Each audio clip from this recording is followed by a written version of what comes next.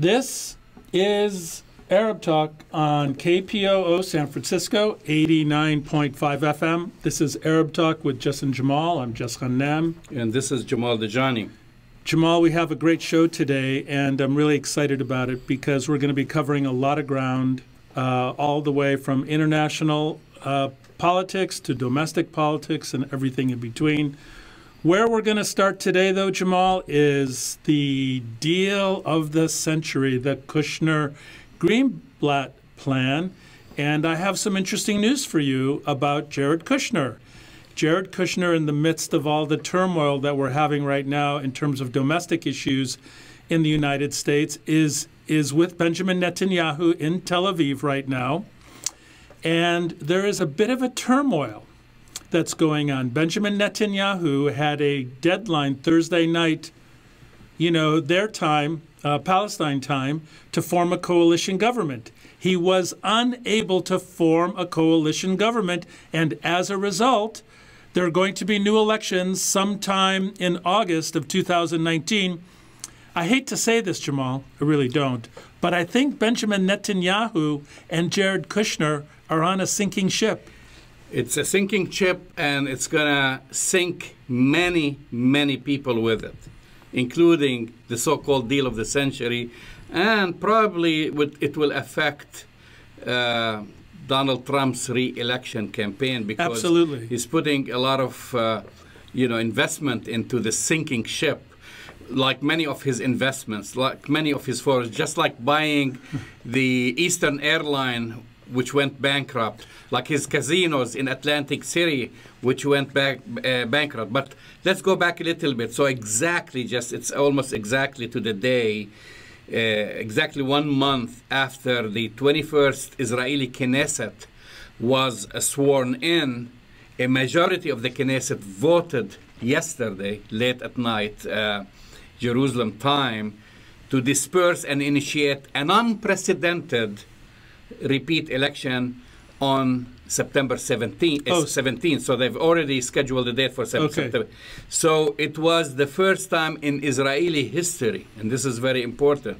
So the first time in Israeli history that a candidate for prime minister, Jess, failed to form a coalition after being given the task by the president after the election. So right. It's not like a daily happening. This is totally unprecedented, right? And so now they've extended the deadline, basically, to have another election. And so Benjamin Netanyahu told the Likud, right, that this is his party, ahead of the vote, that he had not succeeded in reaching a compromise by your favorite friend, the Israel Beituna leader Avigdor Lieberman. And where was Avigdor Lieberman born, Jamal? He was in the Moldova, former USSR, and he's, by the way, a settler in the West Bank. He lives in a settlement. Yeah, so he told him that he was not able to reach a compromise with Avigdor Lieberman on the controversial Haredi or ultra-Orthodox conscription bill, and that he had also tried successfully to woo Knesset members from the opposition to join his government. So basically that whole time that they've been spending to form a government basically collapsed, right? Yeah. So taking you back, because you started about the so-called deal of the century, call it whatever you want. I say we're actually taking, on Twitter, on Facebook, even send us an email and give it a new name. I have a new name. So there is the deal of the century. We called it the no deal of the century. And there is the deal of the next century. I'm going to steal that from Saab Etiquette. Yeah, so there is the deal of the next century. It's the deal of the next century. And so whatever you want to call it, but it looks like it is sinking to the bottom of the Mediterranean Sea with Netanyahu's sinking ship. Well, Jamal, I think that's exactly right. I just want to add a little flavor to your analysis, which is really spot on. Kushner had this pre-planned trip to coalesce support for the Bahrain meeting that's coming up to announce the deal of the century. So he had this trip planned for a long time. And actually, Mike Pompeo is with him, and we'll get into some of the details of that later. But the plan was to show up his support with MBS, with the leaders in the Gulf, to possibly get more support from Sisi and from King Abdullah of Jordan, and then to meet with Benjamin Netanyahu to put the final touches on the no deal of the century, the deal of the next century, the fake deal, the no deal, whatever you want to call it.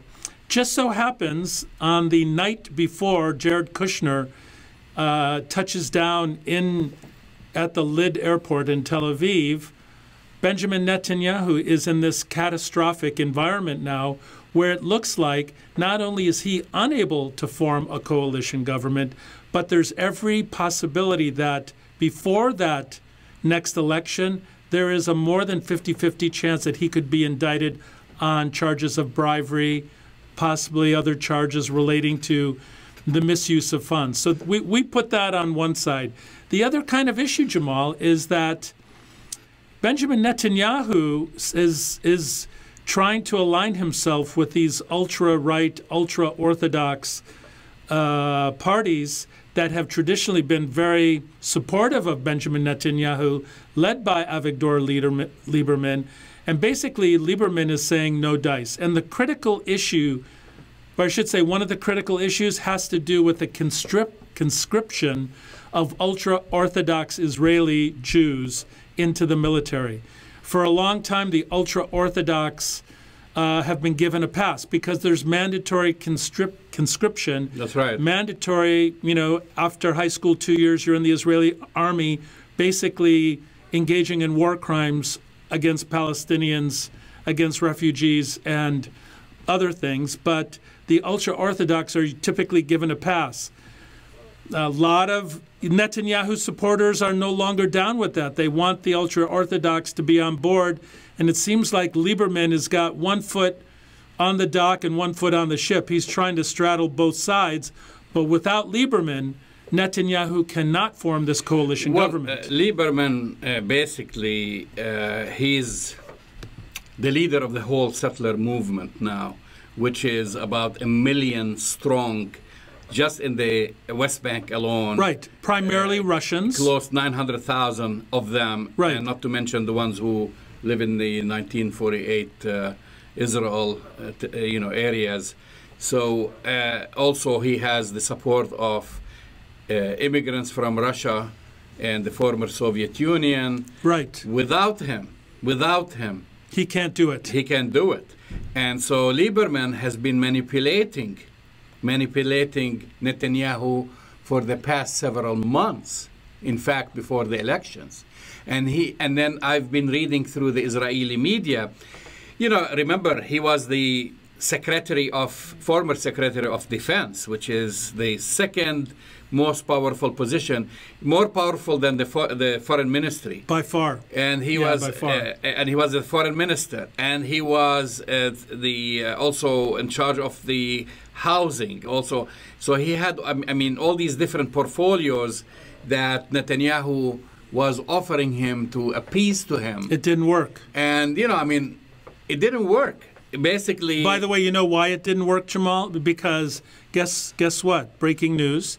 Avigdor Lieberman wants to be prime minister. He wants to dethrone.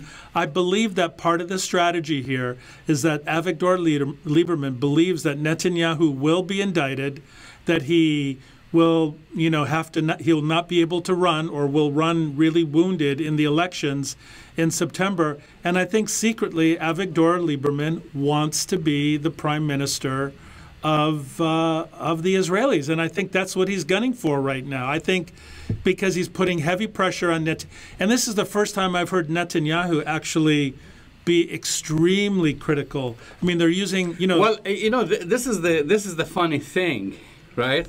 So Netanyahu now has been accusing Lieberman of being too liberal.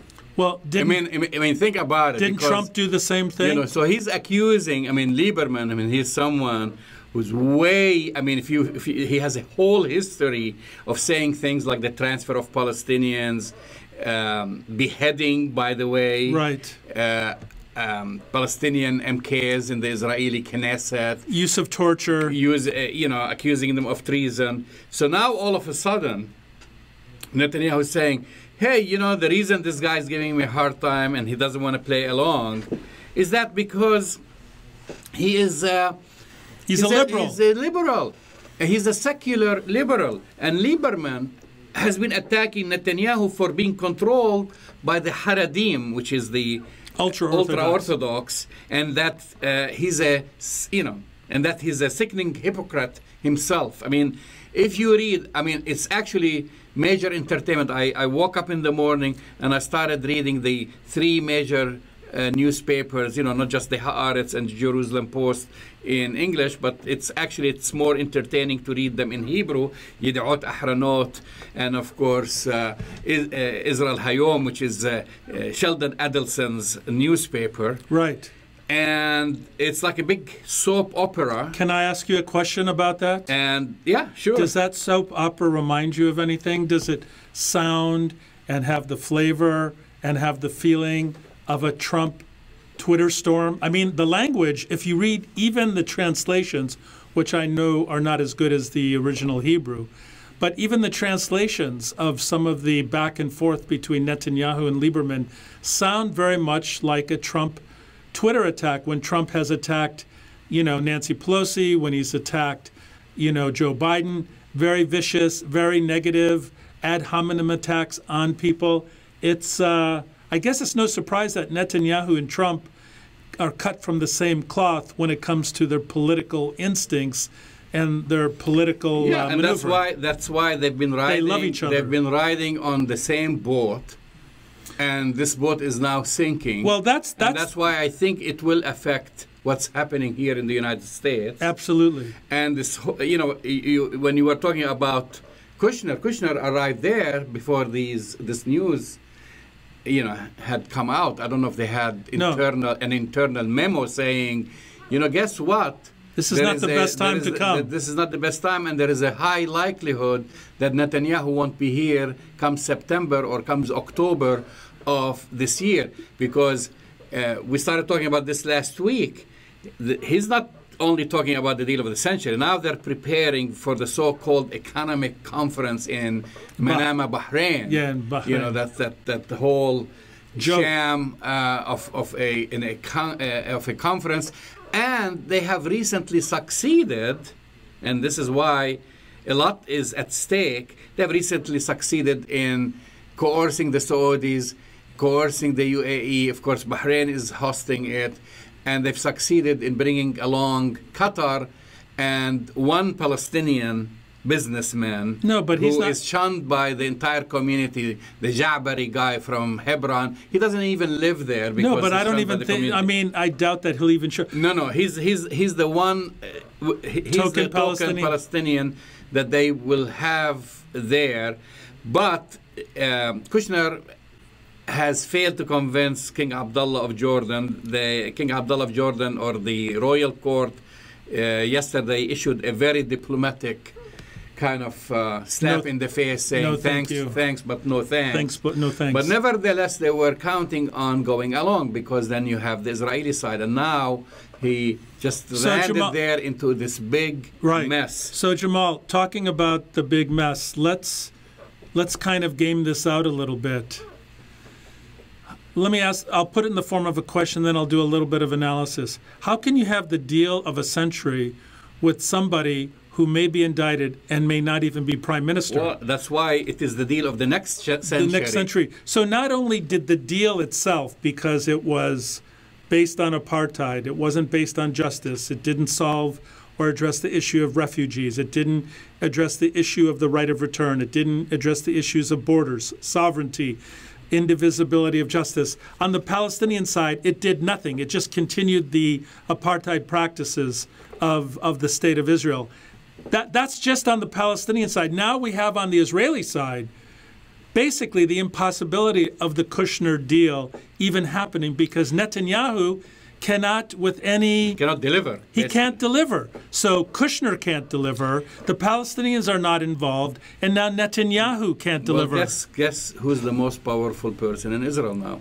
Avigdor Lieberman. That's my point. Avigdor. He is the most powerful person in Israel, and he is the one who can decide. He's the decision maker. He's the decider. This colonial settler from Moldova is going to decide the fate, not only the Israeli fate, but also the Palestinian fate. Right. And by the way, this is the person that was called a moderate by Netanyahu now, because they kind of now can dance along together. And I just want to give you a brief history of Avigdor Lieberman. This is actually from the Israeli media itself. I don't. So have, you're not making. You're not making make this up. You're not making it up. I don't. We never make things up, by the way. Just we're joking, you know. But you know, he is in 2001. You know, he admitted assaulting a boy. Okay, this is actually a scandal within the Israeli media. You know, he assaulted a 12-year-old boy from the settlement of Tekoa. You know, he was bragging about it. He also bragged about or suggesting the drowning of Palestinian prisoners in 2003. Right. In 2004, Lieberman presented to Russia a plan to expel disloyal Arabs. You know, those are Israeli citizens. In 2006, Lieberman said that Arab MK collaborators should be executed. This is what I was referring. So I'm giving you a timeline, right? In 2009, and this is when he became the new foreign minister, he called, you know, he attacked Mubarak and kind of almost ruined the relationship between Israel and Egypt. In 2013, you know, and 2014, basically, he wanted to pay Israeli Arabs to move to a Palestinian state. He wanted to transfer the Palestinians to Jordan. 1948. No, to move to the West Bank. Basically. To move to the West Bank. Okay. And in 2015, one of his aides mysteriously disappeared, suspected of money laundering. His name is Michelle, I think, or Michael Palkov. We don't know what happened to this guy. No, we don't know what happened. 2015, Lieberman says disloyal Israeli Arabs should be beheaded. First executed, then beheaded. 2016, Lieberman says he would give Hamas leader Ismail Haniyeh 48 hours to return the bodies of dead Israeli soldiers or be assassinated. 2017, following riots, Israeli defense minister, now he's defense minister, calls for the boycott of Arab citizens. They don't belong here, he was telling the Israeli public. 2018, 2 years on the job, he basically admitted that he was winging it, so he lacked the knowledge, the training, and the influence. There's a whole kind of like history of the way they're describing it, and this is in the Israeli media, and this is actually a very kind description so let me just say, Avigdor Lieberman, and he's now in charge, basically. But Jamal, why don't we just call it what it is? I mean, if it walks like a duck and quacks like a duck, it's a duck. Avigdor Lieberman walks like a white nationalist. He quacks like a white nationalist. He is a white nationalist. He grew up in being exposed to extreme ultra-nationalism in Moldova as part of the former Soviet Union. He has those tendencies anyways. He's an extremist. He advocates for ethnic cleansing of indigenous Palestinians. And we might even say that's a kind depiction of Avigdor Lieberman. And what is ironic, Jamal, is that you have Benjamin Netanyahu calling this basically white nationalist, white supremacist Avigdor Lieberman too liberal. So if that's the version of Israeli liberalism, then what is on the right side of that, Jamal? I don't even know what to call whatever is on the right side of Avigdor Lieberman, who most people consider among the most extreme, most violent, inspiring individual in the Israeli Knesset. And as you said, let's not forget, he lives on stolen, illegal Palestinian land in a settlement in the West Bank. Like, what is going on that this now is the most powerful person in the Israeli government, and Jamal, that Donald Trump continues to believe that the Israelis are the strongest allies of the United States. And this is, by the way, what Netanyahu said. I'm looking at his words, and he looked very shattered and shaken and angry when he was speaking, and he said, Lieberman is now part of the left. He tricked his voters. He's part of the left. Part of the left. So part of the left is kind of an insult in Israel. So now they consider Lieberman part of the left, which of course he's not. He's basically manipulating the whole system. But I want to go back now to the so-called deal and no deal of the century, because we have been talking about it. We've seen the writing on the wall. It has been crumbling in front of our own eyes, and the ship has been sinking.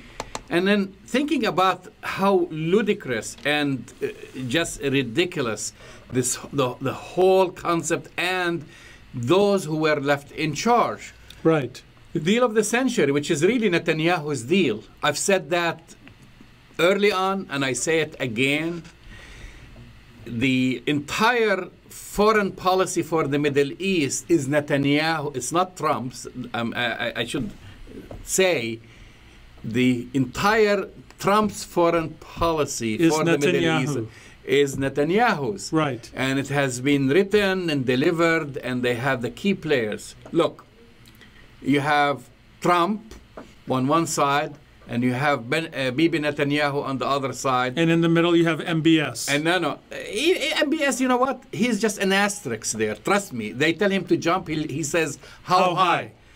And so after you look at it, you have three people who are now in charge, right? Outside the big fellows, Bibi Netanyahu and Donald Trump. Who's the third? You have the three. You have Jared Kushner, right? The son-in-law. And let's not talk about nepotism, right? Why talk about it? Let's not talk about it. I'm just kidding with you. I'm just saying you have the three players. You have Jared Kushner, the son-in-law. You have Ambassador Greenblatt. No, you have Freeman. Ambassador Freeman, Special Envoy Greenblatt. Yeah, and Special Envoy Greenblatt. Ambassador Freeman is Trump's bankruptcy or former bankruptcy lawyer. Right. Let's get that kind of, let that sink in a little bit. Greenblatt is his former, Freeman is the bankruptcy attorney. Greenblatt is his also an attorney, right? His also his attorney. One of the personal attorneys? Yes. Yeah, one of the business personal attorneys. For many years. Right. So the entire portfolio of the Middle East, because we're not only talking about the deal of the century. This is the deal of the century, kind of like, the Palestinians are being played like football, right? They're setting the plan for Jordan, Iraq, the Gulf, etc. Those three folks here, his son-in-law, his two former attorneys, they're in charge of this whole policy, and they are best buddies of Bibi Netanyahu. Right. They're the best of buddies. So why wouldn't you... Freeman supported settlements for years before. Don't you believe that they're honest brokers, Jamal? My God. Well, this is the joke. I mean, this is the joke. I say this is the joke of the century, and they were almost there to pull it off within a week. No. I don't believe it. I'm telling you. No, I am telling you because... I don't believe it. The conference in Bahrain was set up to liquidate the whole Palestinian cause. Absolutely. Without Palestinians, with just a token, whatever, call him, turncoat, anything you want, because I've heard worse things, how he's been described by Palestinians. Right. This Jabari businessman there, right? Who doesn't even live in Palestine, right? And you got the key players. You got Saudi Arabia. This is where the money is going to come. Most of the money is going to come from. You got the UAE, you got Qatar, you got Bahrain, and then you got the Israeli side, and then you got the United States, and they'll get some buy-in from some European countries, and they would have liquidated the whole Palestinian cause after that conference, because the whole plan was to transform a liberation movement into just basically slavery, a real estate transaction. Oh, and I'm sorry, Greenblatt was his real estate attorney. Right. So it's a real estate transaction. But this is it. I agree with about 90% of what you just said, Jamal. The 10% that I don't agree with is that I don't think even had Netanyahu formed a coalition government, I still believe that were plenty of forces that even leading up to Bahrain and the economic summit, which is, you know, as we've talked about. It's a liquidation summit. Yeah, it's a liquidation summit. It's just an attempt to make the Palestinians slaves in some sort of economic market for the Israelis. It was a big joke. That there were enough forces that would have contributed to the stalling or demise of the deal of the century anyway. So this, I would say, just hastened it. But I do want to go back to one of your points, which I think is really important. We need to spend a lot of time on this, because you have these 3 or 4 individuals, Freeman, Greenblatt, Kushner, Netanyahu, Trump, who are forming the basis of the grand strategy in the Middle East. And they're playing a very dangerous game, Jamal. And a dirty game. Well, it's always been dirty. The politics of Palestine from the United States has always been dirty. It got even dirtier under Donald Trump. But here's where they're making a really bad mistake, Jamal. It's the play with Iran. We mentioned it last week. We need to keep bringing it up. The drumbeat of the rhetoric coming from Donald Trump sounds catastrophically similar to the drumbeat that we heard leading up to the invasion and destruction of Iraq in 2003 and 2004. You have similar players. You have John Bolton. You have Donald Trump, who waxes and wanes on this. Sometimes he's bellicose when it comes to Iran. Sometimes he says, oh, we don't want. But what they are doing with Iran, they're putting more economic pressure. They're squeezing the Iranians, and they are making a grotesque miscalculation if they believe that the Iranians will submit in the same way that what happened to Iraq in 2004 with that invasion. They are making a catastrophic miscalculation. Now, some people say, Jamal, and this is kind of like the Condoleezza Rice theory of the Middle East, you know, let it all burn. Who cares about the Middle East anyways? Some people are saying that this is an attempt to destabilize yet again the entire region. And let's remind our listeners about what happened the last time Iraq, Afghanistan, and the region was destabilized, gave birth to ISIS, gave birth to Al-Qaeda, re-energized Al-Qaeda rather, but gave birth to ISIS and other very extreme organizations. So the idea that somehow this is going to lead to the destabilization of Iran, I think, is one of the most grotesque miscalculations that Donald Trump and John Bolton are engaging with right now. And frankly, given what they did in Syria, Jamal, giving away illegally the Golan Heights, I think that with this falling apart of the deal of the century, it creates the possibility, Jamal, of more destabilization. Well, it's all connected. That's why when I talk about, you know, this whole foreign policy, it's the foreign policy. Now they're focusing. I mean, if you look at the foreign policy focus of the Trump administration. Right. He keeps North Korea, like this is his fantasy. He's going to transform this dictator into this cuddly teddy bear or whatever that Americans are going to hug. We'll see about that, right? Then the other part is really the Middle East.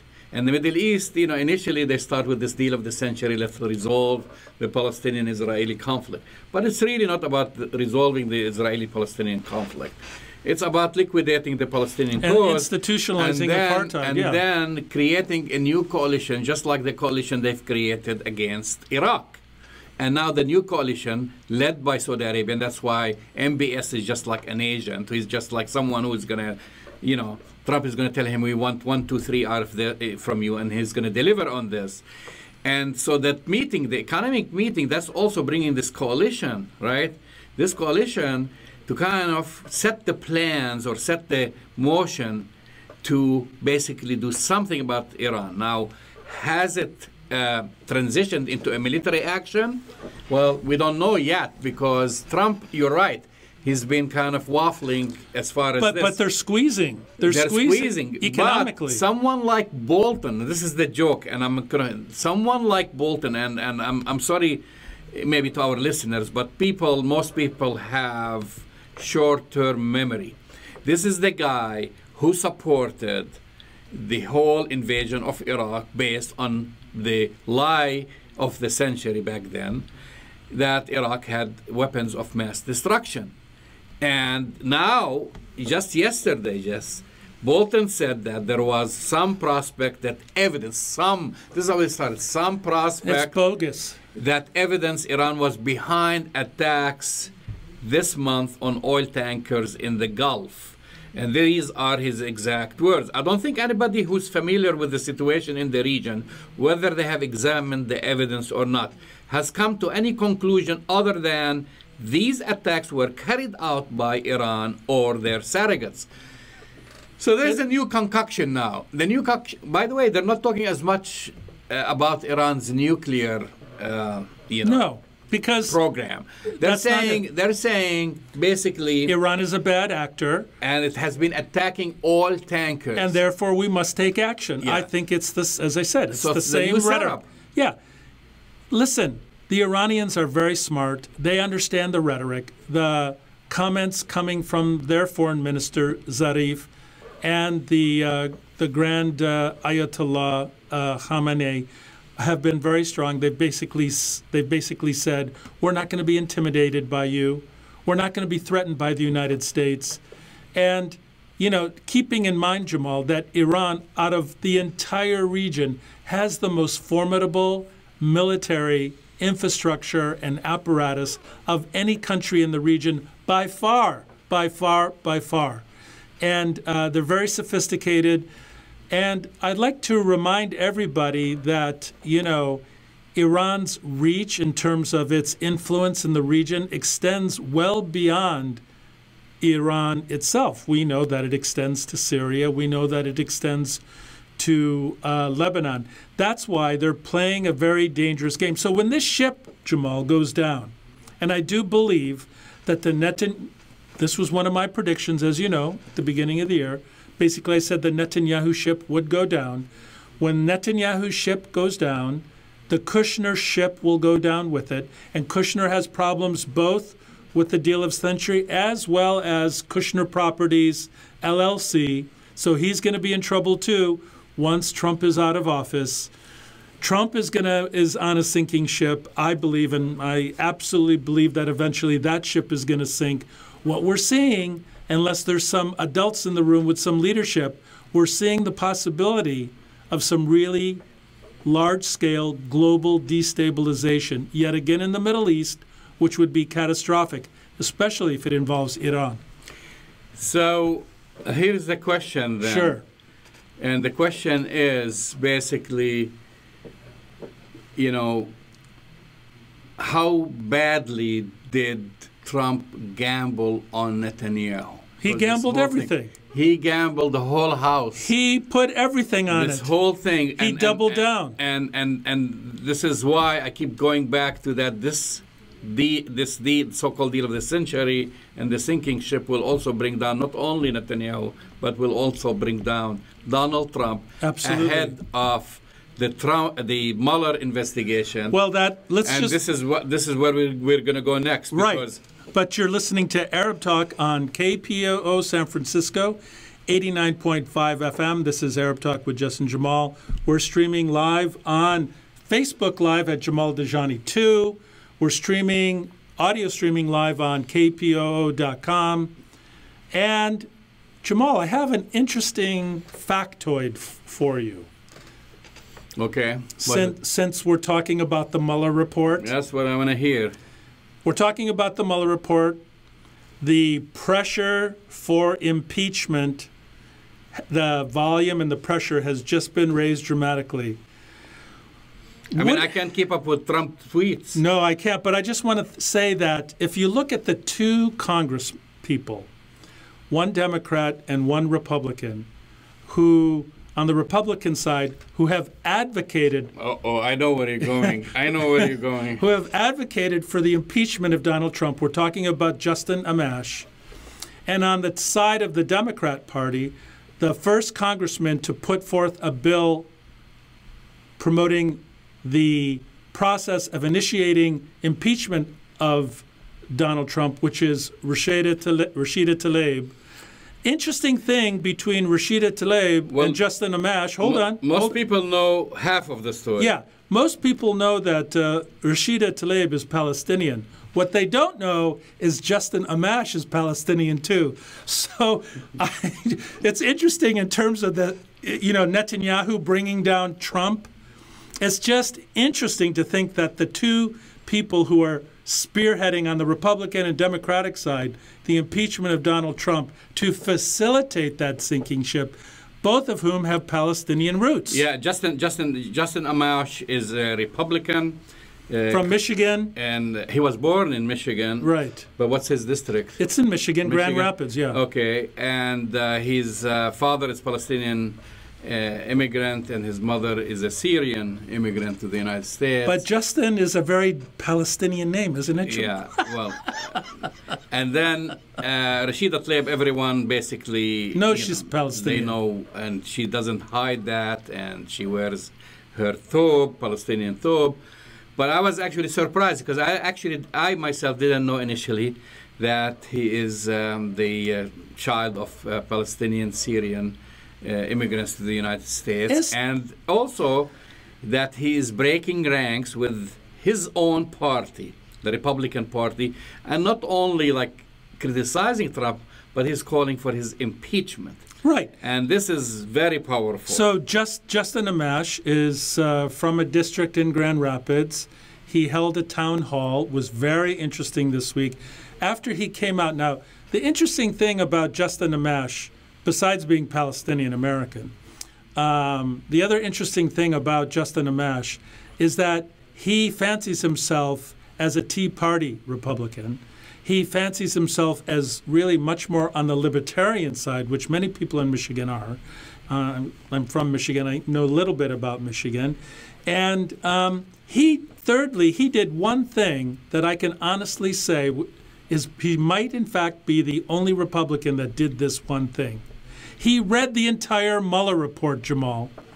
He read the entire 400-page plus Mueller report. So he knows it inside out. He knows it, and after he finished it, he looked himself in the mirror and said, "Oh my God, this guy is a complete liar, fabricator. He committed impeachable defenses. He obstructed justice, and he played footsie with the Russians." And he said, basically, in good conscience, it doesn't matter if I'm a Republican or whatever, we need to get rid of this guy. We need to impeach him. He's, basically a threat to what we believe is our institutions of democracy. When he said that at his town hall, Jamal, he got a standing ovation.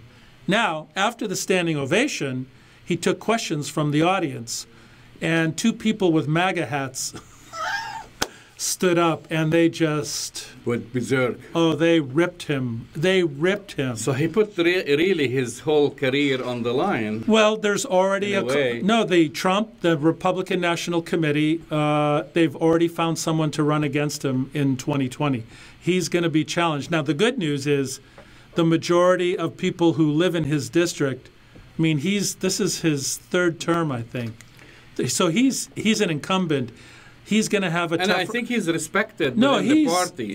He's deeply respected, but being the first Republican to come out is a big deal. Now, I have a prediction for you. I like predictions. What do you think the odds are that they will now call him out for being Palestinian, that he came out? Well, you've already outed him, Jess. You're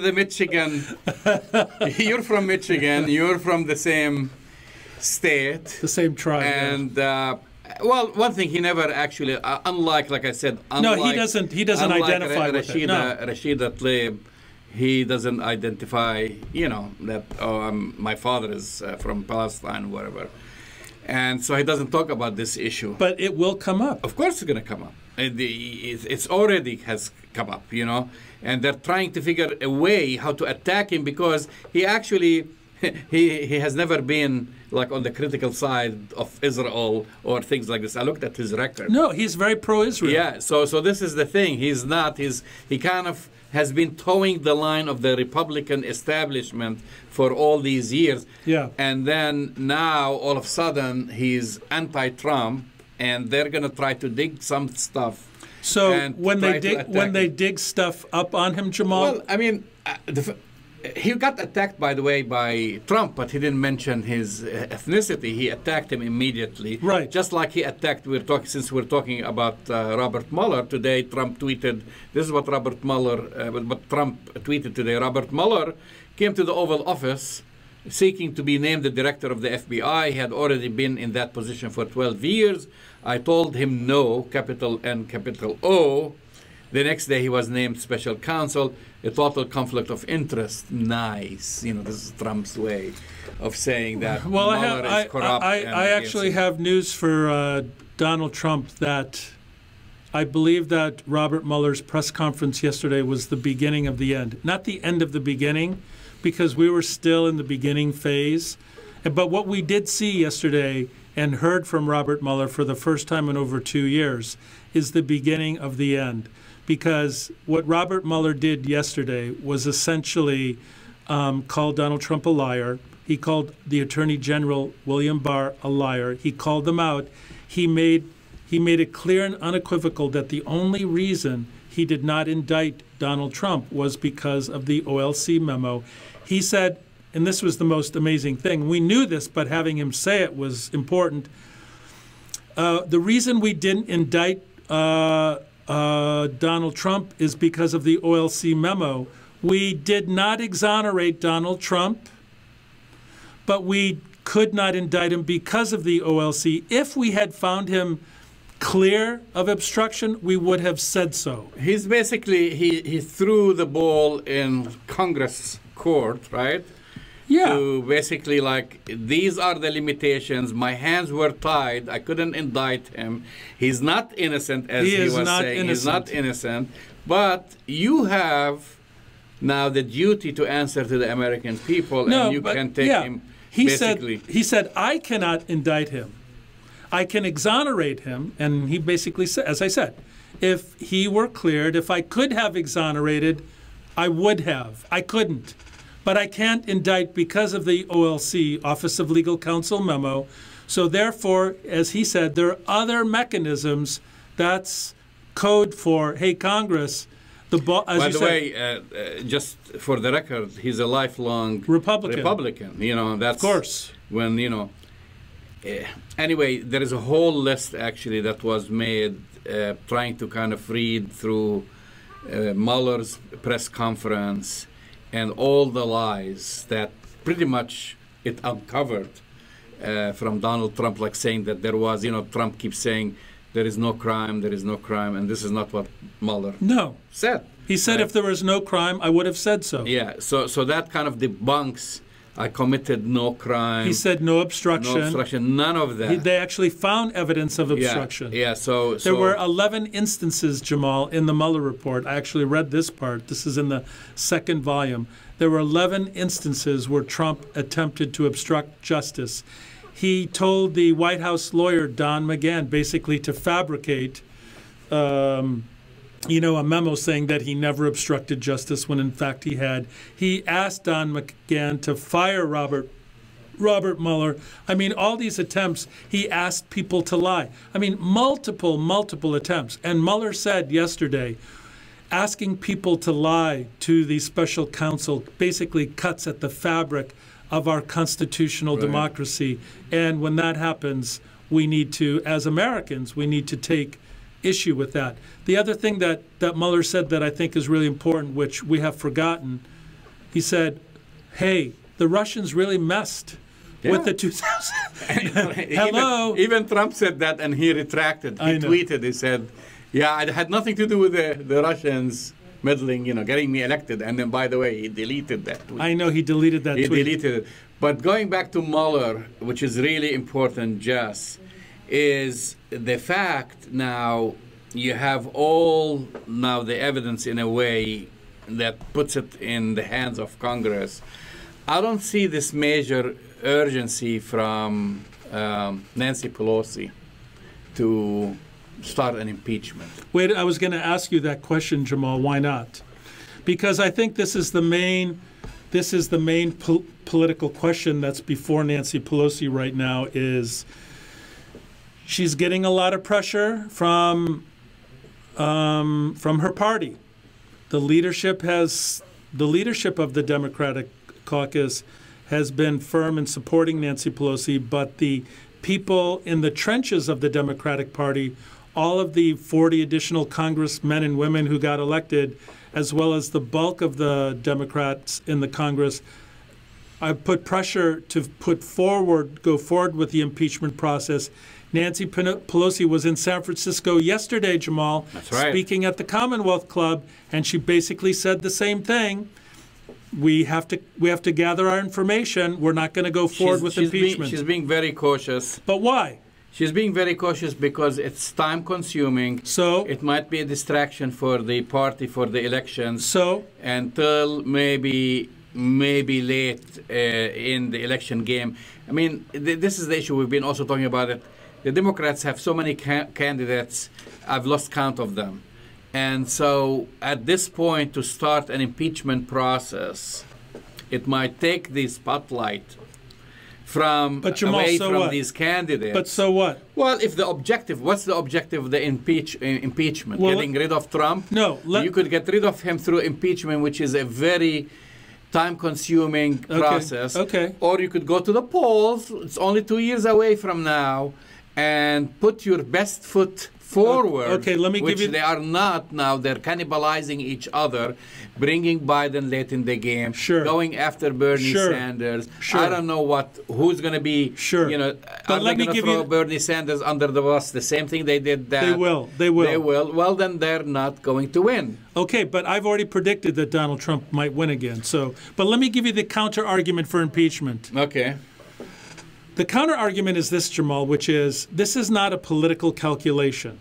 That rather, this is about holding people accountable within a system of justice that we have in the United States. And if you don't impeach, if you don't at least create the process of impeachment, you're sending a message to Donald Trump and all future despots and, people who have these despotic tendencies and these tendencies toward monarchical rule, who like the concept of a monarchy, who act with impunity in a negative way, who act illegally, who put the constitutional processes that we have in this country at great peril. If you don't impeach, then you put the very basis for our democratic institutions in jeopardy. The question, put as simply as possible, why should they let Donald Trump get away with murder?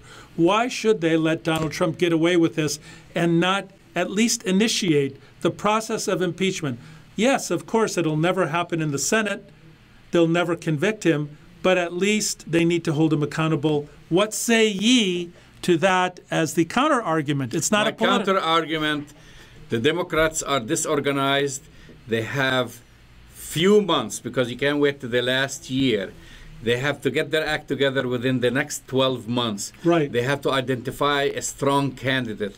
They have to put an agenda. I don't see an agenda. They're all over the place. Right. You can use the elements of impeachments, and you can use all the facts about Donald Trump, his lying, his deal of the century that's going to fail, anything in your power. But if they are not united, and if they don't have the proper candidate, they are going to lose, like you've predicted, and we're going to be stuck with Donald Trump for another 6 years. And if you think the first 2 years were horrible, wait until when Donald Trump does not have to worry about re-election. So the next term, I don't know, it's going to be, Donald Trump is just going to have a field day in basically shredding the Constitution, shredding your constitutional rights, page by page. Okay, so to our Arab Talk listeners, we've just laid out the two strategies. One is a political analysis, which says, and I'll just put your analysis in as simple terms as possible, Jamal. You're saying that the analysis about impeachment or not is a political analysis, and the cost of doing impeachment is too costly, and that the bigger... It's not costly. We should focus on beating Donald Trump at all costs. I That's think the analysis. you could have the threat of impeachment hanging there. I think it's more important. He doesn't care. He doesn't care. He doesn't care. Do you think he's going to care when the process is going? It's going to be a call to rally his supporters, those who wear the MAGA hats, possibly to come out in the millions. That's only 33%. And the Democrats are going to put their feet in cold water, thinking that, maybe we don't have to fight him hard during the election. So maybe we don't have to vote because we're going to impeach him. So if they're putting their eggs in the basket of impeachment, they can kiss that basket goodbye, because they will be stuck with Donald Trump. The answer is figure out who is your best candidate, and it's not Joe Biden.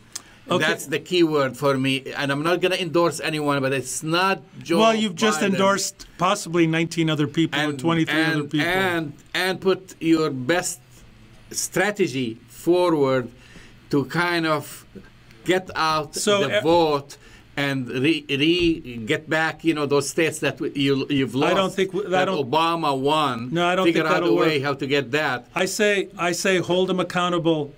Okay, Arab Talk listeners, cast your votes. Well, okay, I have a challenge for you. Okay. By the time we come to elections, Donald Trump is not going to get impeached. That's my prediction. Well, I believe he could be impeached, but he won't be convicted.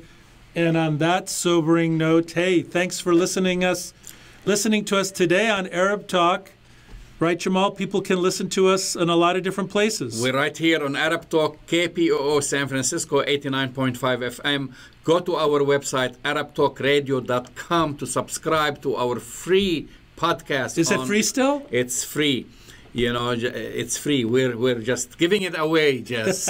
arabtalkradio.com. And, of course, we welcome all of our viewers on Facebook Live. So talk to you next week. We'll see you next week.